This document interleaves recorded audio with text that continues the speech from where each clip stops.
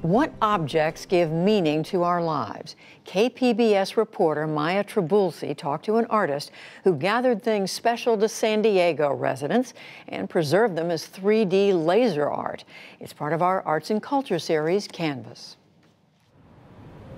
When you walk into the New Americans Museum, you may wonder where the art exhibit is. But if you look closer, you'll see a penknife, a bell, a figurine.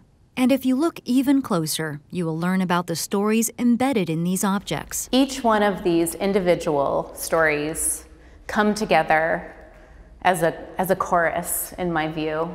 Kerianne Quick is the artist in residence here. When you start with something specific, something completely surprising can unfold, something you never would have access to otherwise. Something specific like a typewriter. Like a typewriter, yes, yes. For her exhibit called A Portrait of People in Motion, she spent over a year gathering treasured objects from San Diego residents. But more importantly, she gathered the stories that accompany them. If we can feel some of that emotion about what it's like to try to figure out how to live in a new place, then maybe we can empathize with those who are experiencing the most extreme version of that discomfort.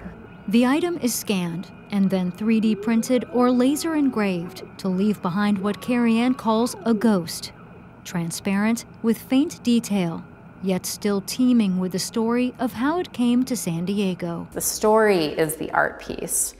The objects that are represented here, they're just a way in to those stories. And yes, the objects are transparent, and that's on purpose. Some objects are made of clear resin, others are acrylic. The light, as it projects through the laser engraved surface, it creates a shadow where the writing almost becomes legible. At first glance, they're hard to see against the stark white wooden furniture, designed to look like furniture in a home. But looking closer is exactly what Kerianne wants you to do. And when they look closer and they wonder what the thing is that they're looking at, they are given access to the story that is behind it. Kerianne also recorded the oral histories of each piece that can be played by dialing a number on your phone. Welcome to A Portrait of People in Motion. And then the corresponding number of the item. My object is a jacket that when I was in Korea during the Korean War, this was a jacket that I in effect stole from the Army. From 1971 to now, we've lived many places,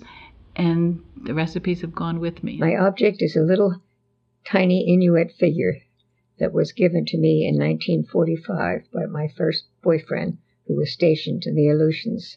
And I think just seeing it makes me feel at home because I grew up seeing it. The crux of what I'm trying to do here is to help people in general, feel something that might make them treat their neighbor a little bit better. And as the sound of plane engines roar above this little museum under the San Diego flight path, it offers a subtle reminder that we are all people in motion. For the PBS NewsHour, I'm Maya Trabulsi in San Diego.